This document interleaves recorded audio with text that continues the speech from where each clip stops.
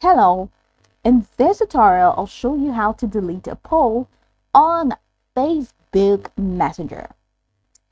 To delete a poll in Facebook Messenger, the first thing you need to do is to launch the Messenger app on your device, which of course I have done right here. The next thing is to access the conversation by going to the chat where the poll was created.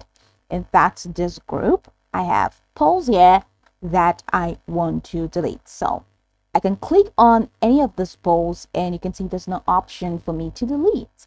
Or I can hold down that tap and hold the poll message, which should normally open a menu of options and for me to choose delete, but that's not happening anymore.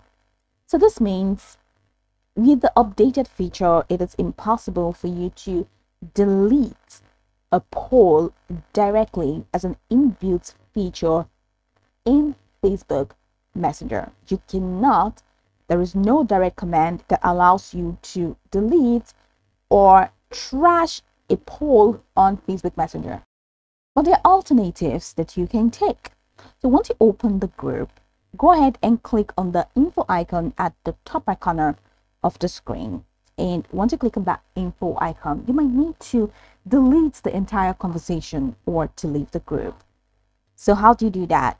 Once you're in this window, check the top right corner of the screen. We have the three dots menu. Click on that and you have a couple of options here. Open chat head, change group photo, change name, delete conversation, sleep group, report technical problem. Go ahead and click on delete conversation, and once you do that, go ahead and click on delete. And once you click on delete, that's it. You see that you are actually out of the group, so that poll will no longer be available. This is how you can delete a poll. You have to delete the entire conversation, or you have to click leave group to leave the group. But once you click on delete entire conversation, you're actually out of the group. That's it. Or if you're not out of the group, just go ahead and click on leave the group, and that takes you out of the group. The poll deletes with it. This is pretty much the process. You can go by the tutorial from top to bottom to get acquainted with the steps, and once you're done, you will be good to go. I hope this tutorial marvelously helped you search.